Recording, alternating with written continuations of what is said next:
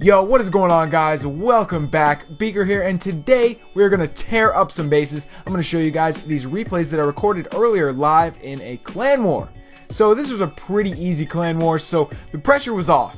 And that's always like a good thing right there. You know, once you take the pressure off, you tend to do better. In high pressure wars, I'll usually get like one good raid and one not so good raid. And this war, it didn't really matter what happened, so I did great.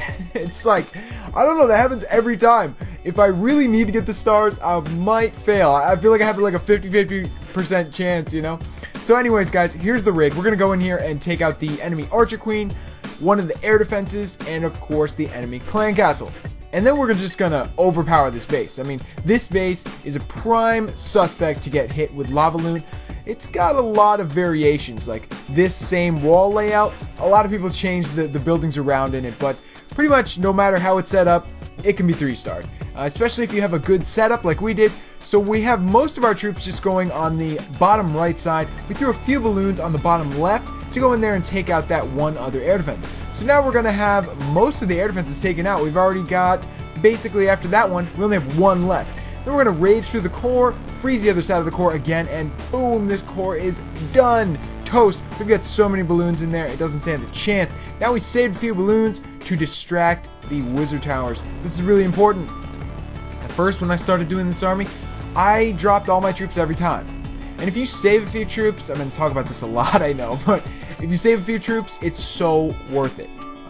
It'll really help you get the 3-star. So, you know, maybe save 4 or 5 balloons. At the time, it's going to seem like, well, I'd like to drop them at the beginning, but don't. Save them. They're much better. So, air traps are coming after me now. This is getting really close. Wow, yeah, I forgot to talk about that, but that was really, really close. Okay, I had a few balloons left, and they were dying fast. I knew I wasn't going to get it, but I had one wizard and a couple goblins. So I slowly dropped the goblins to distract the archer tower, and then dropped the wizard. The wizard took out the archer tower, and boom, saved the day. Now we have no balloons left, and we still have some air traps that are coming after the lava pups. This is serious. This is the real deal right here. This is like down to the wire. At this point in the raid, I was so nervous. I was like, oh my god. Like, even though, as I said, it's not a serious raid, you know, it's not a serious war, it's serious to me because I wanted to get the 3-stars. Once you're this close, if you don't get the 3-stars, you're going to be mad. So that red number starts blinking at the top, 30 seconds, 29, 28, and you're like, oh man, 97%. The wizard I had got blown up by a bomb, but at this point, I knew I had it. Yes! I mean, there's no more room for real traps to screw me up here. I had a goblin, I have a few lava pups, so boom, 3 stars. That was fun. So guys, whenever you see that base, depending on how it's laid out, you can 3-star it similarly to the way I did. Go in there, take out the Archer Queen, Air Defense, and Clan Castle all at once. Depending on if you use 1 or 2 golems, with 2 you might be able to take out even more. You might be able to get in there and take out an Expo in the core. I've actually done that before and it worked pretty good. I mean, but I prefer to have more lava hounds personally. You'll notice that I only use 1 golem lately, and that's just personal preference. So here we're going to go in on this bottom left corner. We're going to try to get in here and take out the Arch Queen as well as an air defense. We're not really going to be concerned with that single Inferno because it's a single Inferno. It's not really going to do much to me. You'll notice this video was lagging just a little bit, but I think the rest of the video should be okay after this point.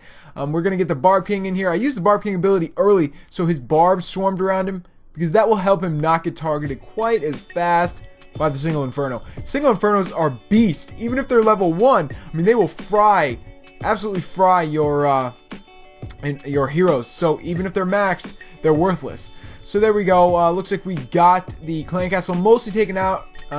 Arch Queen went around the side of the base and took out so many buildings. Wow, we're still lagging a little bit. Sorry about that, guys. So we're going to go in here from this side and basically take out that Inferno real fast. The other one, the single Inferno, not even a threat. I mean, you know, it's a tiny bit of a threat, but not much. Now that we've taken out that multi, I'm pretty confident. So I saved 1 Lava Hound and a few balloons, as I always say. Save a few balloons for the opposite side. That Lava Hound is distracting the basically the most dangerous defense, which is that wizard tower, and then the rest of the balloons are just spreading out, slowly dancing around the base, gonna take everything out. Yeah! So this was, of course, an easier base, And if I hadn't 3-starred this, I would have been pretty mad. I don't know why my recording was so bad today. It's kind of weird.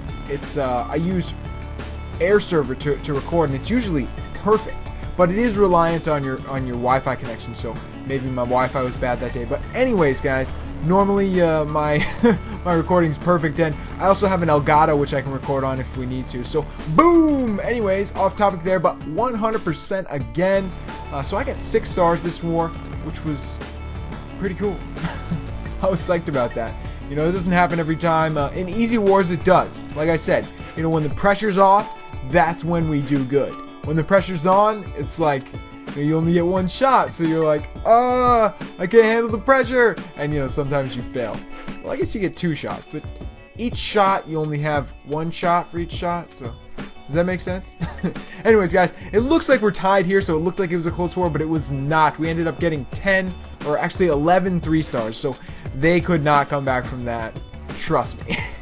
So, decent war bonus, 6 stars, and another win for the clan. This ended up being our 42nd or 41st win, something like that. So, yeah, pretty awesome, guys. We're going to be at 150 wins soon. We're slowly leveling up the clan. We're at level 2 already, obviously. So, guys, that's it for today's video. Thank you so much for watching. If you have any comments about, you know, what happens to you in war if you win your first raid and lose your second, or the other way around, or if you usually get 6 stars, let me know in the comments below. I'm interested to hear. So guys, if you like this video, leave me a like and a comment, and if you haven't subscribed already, please do. Alright guys, see you next time. Peace.